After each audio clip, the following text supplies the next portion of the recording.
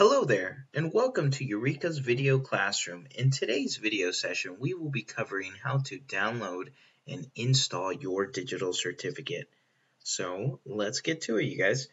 So the first thing we want to do is locate our welcome email. That's where we're going to find our digital certificate in order to download and install to our computer. Let's open up our email inbox. And then our welcome email is going to have a subject title of WebPause, our company name, in this case it's Eureka Revenue, and our TID. The next thing we want to do is just make sure that we verify our information. So we're going to verify our store name and our store address. If for any reason your store name or store address is incorrect, please contact our customer service department and they will be able to reissue your welcome email. Please do not proceed on with your download until you receive your new email. If everything is good to go, then we can proceed on to downloading our digital certificate. So what we want to do is just hover over this link and we're going to click on it, and it's going to redirect us into a login page. It's going to ask for a username and password, which can be located back in our welcome email. So we're going to click back to our welcome email, and after this link where you're going to see a username and a password. So what we want to do, we're just going to copy and paste, and then we're going to enter our password,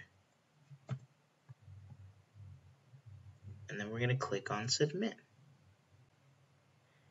And then our digital certificate pop-up window will appear. This is just letting us know that we're about to download our digital certificate. So we're going to click on download now, and then we're going to access our downloads folder. So we're going to go to downloads, and then you'll see WebPause certificate, and then all we want to do is just open that up, and then your certificate import wizard will appear. So what we want to do is just click on next, and then the next page is going to let us know where we want to save this digital certificate. We'll just leave it at default and click on next, and then it's going to ask us for a password. We're going to be able to locate this back in our welcome email. So we're going to go back to our welcome email, and then if we scroll down, we're going to see a screenshot of the same page, but down below it says enter your private key password. We're just going to copy and paste.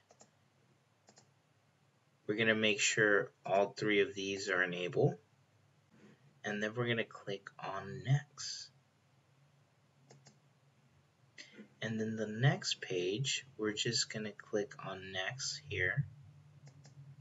So the next page is just confirming our download. So we're just going to click on finish, and then importing a new private exchange key. On this pop-up, we're just going to click on OK, and then you're going to receive a pop-up stating the import was successful. And you're going to click OK, and that's it, you guys. And remember, you could always go back to your welcome email, and it has the same information with a step-by-step guide with screenshots. So that's pretty much it. Please remember that you could always leave us your questions or concerns down below on this video. Leave us a comment, let us know how we're doing or what you would like to see more. And that's pretty much it, you guys. Have a great day, and that's it.